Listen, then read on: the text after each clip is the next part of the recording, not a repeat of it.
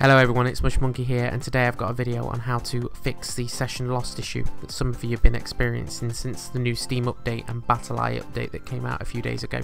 So the first thing you want to do is you want to navigate to the Arma 2 Operation Arrowhead folder that can be found within your Steam directory. Usually speaking, this is within C Program Files Steam.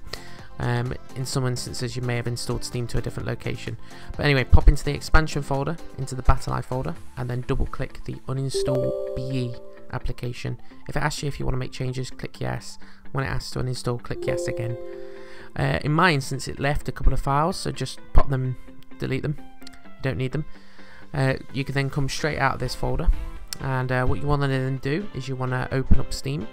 And in Steam you want to right click on Arma 2 Operation Arrowhead, click Properties, choose Local File tab, and then within the local files you want to click Verify Game Cache, and what that do is it just verify the integrity. In my instance it asks to uninstall Arma 2 the Czech Republic expansion, so I just said yes to that. It will then validate, and this can take 5, 10, 15 minutes, so just be patient. Once it's finished verifying and validating, it may download a few files. In my instance it downloaded 6 files, which I imagine is the BattlEye installation. So the next part of the tutorial is just to jump over to your C drive. Now I actually go into my D drive like an idiot, but go to your C drive, go into your Program Files 86 folder, and visit the Common Files folder. In there you'll find the BattlEye folder. You can either delete the folder itself, or you can go into that folder and delete all the files in it, but you just need to get rid of that folder so that it's not there. The next step is to visit the local folder in your app data. The easiest way to get there in my experience is just to go to the bar and type %appdata% and press enter. This will take you to your roaming app data folder. So what you want to do is you want to click app data at the top like I do, and then go into your local folder. And in here you'll see Arma 2 and Arma 2 Operation Arrowhead. Now you want to go into the Arma 2 OA folder.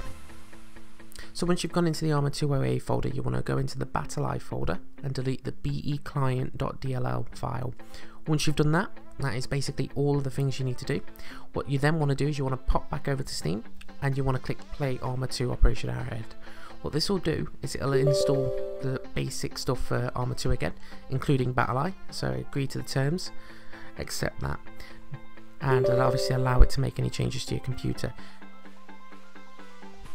And that's basically everything you need to do, guys. Just let the game load up all the way up to this main menu, and then all you need to do is simply exit. Once you've exited the game, you can then open up your favourite launcher, CCG launcher, Daisy launcher, whatever launcher you happen to use, and then you should hopefully be able to connect to the server that you normally play on. You'll see me do that in a second. I play on the CCG Overpoch EU1 server, and I had the issue. I did the steps in the video and it fixed my issues completely. So if this video did help you, please smash that subscribe button, leave a like. If it didn't help, or if there's any problems you've still got, leave a comment down below. I'll be more than happy to try and help you guys out, and I will see you guys in the next video.